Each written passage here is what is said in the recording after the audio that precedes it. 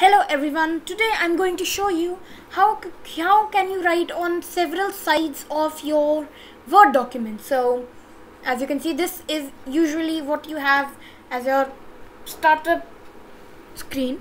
So how to write it? So let's consider I write hello guys. Now I need the same thing or the different thing on this side, on the right side of my document too. So first step, shift this little L to right alignment and place your tab, that is known as a tab. Now you have placed your tab. Now here after hello guys you have to press tab and you can simply write hello guys.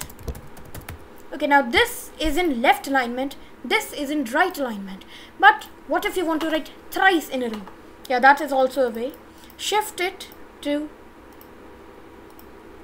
there should be a right alignment option like this one. This is the center alignment tab. So you have to place it in the center or wherever you want. So it just shifted hello guys to center. Then you can press tab and write hello guys again. So as you can see, I've written at 3 sides of the same line. So if I add this, it won't matter. And if I add this, it is going to affect only the center, and if I add this, it is going to affect the right side.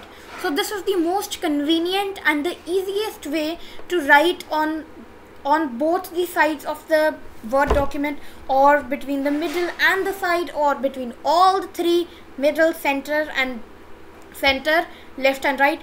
So this is the easiest way to do it, and thank you. I will see you in my next video with something that's unique and new.